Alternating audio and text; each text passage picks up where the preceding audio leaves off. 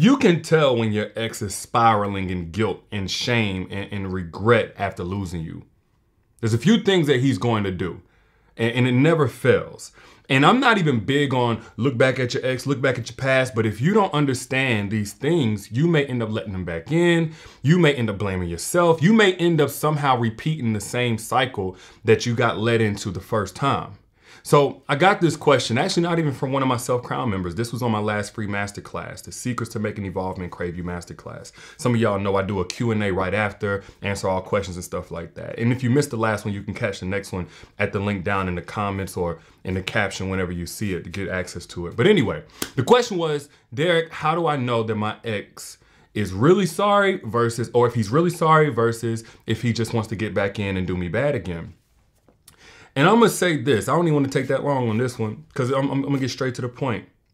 When your ex, after the relationship ends, is trying to avoid guilt, trying to avoid the shame, trying to convince himself that he was not the problem, the first way you know, and this is gonna seem obvious, but he's going to try to get you back. Not get you back because he wants to do better. Not get you back because he's had a chance to see things for what it clearly is. Not get you back because he loves you, but get you back just to remove the pain of loss. Some men have not evolved to the point where they can handle any kind of uncomfortable pain. And any man who runs from any type of discomfort also runs from growth because growth is uncomfortable. So when a man has not evolved to the point where he can handle the uncomfortable pain of loss, of shame, of guilt, of whatever his conscience is trying to convict him so that he becomes a better man going forward and he doesn't make those same mistakes, whether with you or somebody else, he'll try to soothe that pain by any means necessary. So what this looks like is a man that after he does you wrong, instead of saying, you know what, I do want to take some time, I do want to get that help, I do want to address these things.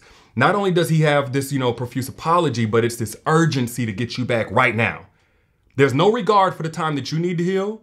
There's no awareness of what bed that he's made that he now has to lie in, of your distrust, and that you need to see new patterns if you're even going to entertain getting them back, letting them get back in your life. None. It's all selfish. I don't know how many of y'all have been hurt, betrayed, or whatever, and it just felt like this man is going so hard to get me back, but something don't feel right about it. He just wants me back. He doesn't want to do me right. He just wants me back. And if you're not careful, your broken heart, which is likely attached to the familiar as well, will let him back in so that you don't have to deal with the feeling of loss. Because it goes both ways. But when a man just tries to hurry up and hurry up and hurry up, get you back, get you back, get you back, get you back, no attention to fixing the part of him that broke you. No awareness. No compassion for the fact that you need some time to even know if you want to get back into a relationship with him or anybody else. More than likely, it's because he's spiraling in guilt and regret because he lost something. Now, here's the danger in letting that type of man back in. Because he didn't put any focus on fixing him, dealing with him, healing him, or whatever it was that caused him to hurt you. If it came from that type of place. Some guys just come with a hidden agenda, of course. They don't have good intentions to begin with. But if he's not doing that, it's going to resurface. The moment that pain is gone again, the pain of loss is gone because now you back in and he has access to you all over again, he's going to repeat the exact same behaviors as before. He was only motivated by that pain, by that abandonment wound he never healed. And now that he's actually lost you, the one that actually caused the loss, now that that pain is gone, all of them I'm sorry's and stuff like that get replaced by the same old behavior, probably blaming you even more this time, et cetera, et cetera. So that's the first way you know if there's this emergency urgency on getting you back and not that energy is not invested in to dealing with the ugly parts of him so that he could do you right. If you even bless him with an opportunity to get you back, you know he's just spiraling in guilt. The second way that you know is if he jumps right in, and that's where the relationship or into like this sexcapade, he just goes on this rendezvous. He's just getting, spreading his oats, so to speak. That man is trying to distract himself. He's trying to put off all of the, again, convictions. Because when you do something wrong, if you have even an inkling of a conscience, God kind of designed us in this way. It's going to start haunting us. And what we're supposed to do with that being haunted is, of course, be truly remorseful and then turn that into a conviction to move better the next time. It's natural. It's actually supposed to happen. But what some people do is when it starts haunting them because they're so sensitive to negative emotions, again, they cannot handle any type of discomfort. What they'll do is they'll find a way to block it out. Block it out.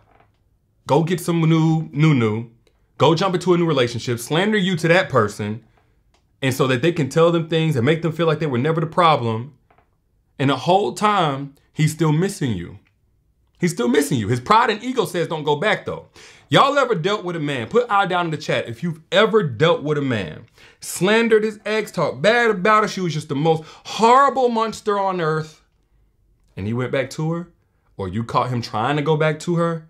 Or they were still dealing with each other? They never even really stopped messing around? Put I down in the chat if that's ever been you. Or if you've been the ex, a man kept knocking on that door of, meanwhile, he was talking to, like you was so bad, he just acted like you was just the problem, the monster, but he could not leave you alone. He would not leave you alone. Put I down in the chat if I'm talking to anybody right now. That lets you know that that man is spiraling in his guilt and his shame, but he won't confront it. So he runs from it, and he runs from it into the vagina of a new woman or into a relationship of the new woman. Of course, AKA rebound, but a rebound can also be a woman that's just there for temporary purposes. And now he's going to surround himself with women who only using him more than likely for the money that he's splurging on or whatever. Because a lot of women, even if they don't have long-term intentions, they do have intuition and they know whether or not that man is there for them or not. And some women say, you know what? You trying to play with me? I'm going to play the game with you. And you really know he's in this situation if you see his life go downhill because of the women that he's dealing with now. But that's another story. The one I really want to get to that lets you know if a man is just immersed and consumed with guilt and shame and not even genuine remorse, but really regret after losing you, is if he goes on a smear campaign. And some of y'all think a smear campaign is just when a man, goes online, goes to the church, goes to whatever, your network or whatever, and tells lies about you. A smear campaign, and actually I would say the most common one, is when a man tells half-truths. And this goes both ways. Women do the same thing. But when a person tells half-truths, and my mom used to tell me a half-truth is a whole lie. So whenever he talks about all the bad things you did without any context, he's intentionally painting a deceptive picture of you, which is still slanderous in nature. It's misleading people about your character. Now, why does a guy do this? Because he's a narc? Maybe. But I actually think that's less often the case. More often the case, that shame of the reality of what he lost whenever he lost you. Yeah, he lost some of those quote unquote flaws and imperfections and maybe those moments where you weren't your best self, but he also lost all of the good that came with you. And let's not even get on, matter of fact, we are going to get on the fact that a lot of those negative things that you did likely were reactive. Y'all ever had somebody talk bad about you and how you showed up in a relationship? Man, she said this, she yelled at me, it was in front of the kids, it was in front of my mama, she came up to my job. But they didn't talk about how for months prior to that, you had questions, you had tried to have healthy communication with him about your concerns, but you were gaslit into believing you were the problem. It was really your trust issues from all the other times. Other men in your past did the exact same thing he was actually doing. And then whenever you found out, you fucking snapped, excuse my language, but you snapped on him. It was a straw that broke the camel's back. And yeah, you yelled. Yeah, you cussed. Yeah, you called him out his name. Yeah, you went up to his job. Yeah, you went through his phone. But that was really your breaking point. Y'all ever had somebody talk like that? They tell that one little splice of when you were not your best self, but they don't talk about the role that they played that led up to that point. And they don't talk about all that you did that was the right way to handle things long before it got to that point where they didn't do their part to meet you halfway. Not only did they not meet you halfway, they were creating the issue to begin with. Man, she did this, she went out all night and didn't tell me. Whole time he's not talking about how you done came across all kind of stuff in his phone. He's not talking about how he was stonewalling you. He was walking out. He got too busy for you. He emotionally neglected you. He's not talking about how he manipulated you, how he leveraged your insecurities to make you feel like you were the problem because you were truly trying to be a better woman and be accountable. The whole time he was using that to hide the fact from you that he wasn't being accountable. He wasn't being his best self. Not only that, this smear campaign keeps him from acknowledging what he really lost. Kind of goes back to the first point.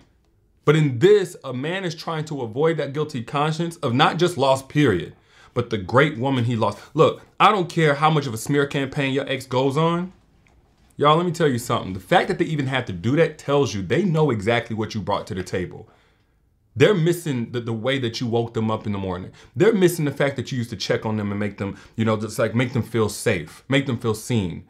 They're missing the fact that you would drop everything to hear out what was going on. Even if everybody else called it complaining, or if another woman or whoever would consider that man soft, you never treated him less than because he showed you his vulnerable side. Your ex knows that, and he remembers that.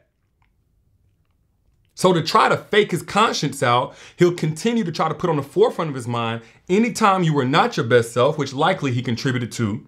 And then he'll go to the public and do the exact same thing so that they don't start looking at him as the problem and force him to reckon with what he lost. Yeah, he lost some bad, but he lost a whole lot more good. So yeah, he gonna talk about the times that you didn't dress up very well, or how you put on 10 pounds after y'all got into a relationship, or how you wouldn't have sex with him. But he won't talk about how you were having sex with him, you were doing just fine, taking care of yourself until he made you feel like you weren't even worthy of love, until he deteriorated you. He ain't gonna talk about that. He ain't gonna talk about how you was cooking for him when you didn't feel like it, how you did have sex with him when sometimes you weren't really in the mood, but you wanted to satisfy your man. He ain't gonna talk about whenever you gave him a couple of dollars, meanwhile he was spending recklessly and acting like he had it to everybody else, but you knew his truth and you never exposed his truth, that he was broke as hell and leaning on you for a lot of that money. He ain't gonna talk about the emotional support. He ain't gonna talk about how you peeped out his fake friends that was trying to holler at you and you didn't give them no attention. He's never gonna tell the full truth. That's a smear campaign as well, because it paints an incomplete, deceptive picture of who you are. And what a man is trying to do in that situation is deceive himself into thinking he only lost the bad in you. But it never holds up for long, especially whenever you move on to an evolved man who is not afraid of those uncomfortable conversations in the time that he has a chance to fix things. He's not afraid of taking accountability when you give him an opportunity to take accountability. He's not living this double life in a relationship to even have to take accountability for some type of deal breaker to begin with. So y'all meet conflict and y'all resolve conflict and y'all move forward. And therefore he brings out the best in you. You know what? When that ex sees that you getting loved on by that evolved man the right way, all of that smear campaign, all of that running through different chicks, all of that trying to get you back man, look, all of that's gonna go out the window. It ain't gonna do him no good. Of course, you're gonna be shutting down any efforts he has to try to get you back anyway. Ain't gonna do him no good. Now, the problem that I see is that a lot of you've done the work. You're that type of woman. You got your flaws, you got your hangups. You ain't perfect. But boy, when you love hard. You love sincerely. You love genuinely. And you haven't even come across a man that deserves the fullness of you. You may have given it to the wrong man, but you couldn't do it for long because eventually your cup started running empty because he wasn't pouring anything into yours. Or what he was pouring was poisonous, and therefore it affected you being able to give what truly is your full capacity to love. The problem is a lot of y'all know how to be your best self. A lot of y'all know how to love, but you don't know how to attract the man who deserves that love, an evolved man. And that's something I went in on my free masterclass, Secrets to Making Evolved Men Crave You. If you have not gotten access to that class, do yourself a favor right now. Click the link that you see pinned right here in this comment. Click that link, get access now before it fills up because it comes down at a certain point. Get access to that masterclass where I break down the strategies to attracting a truly evolved man so you can stop repeating that pattern of meeting men and loving men who don't deserve that love because y'all are unequally yoked. But moral of the story is this: a lot of times when a person is doing all of these different antics and theatrics after a relationship, they acting mad, they acting like they got it all together, they acting like they moved on so quickly, they ain't happy, they're not genuinely remorseful, they're regretful, they're in shame, and they're trying to avoid that shame, and they'll do it at any expense, even at the expense of your peace. And you get to determine if they can succeed in that endeavor. But those are just my thoughts. I'm your internet brother trying to look out. Let me know what you think down in the comments. And if you have not yet, again, before it comes down, get access to that masterclass, Secrets to Making Evolved Men Crave You. That comment right there, click that link. Also in the caption whenever you back out if you don't see the comment. I'll holler at y'all later. Y'all be good.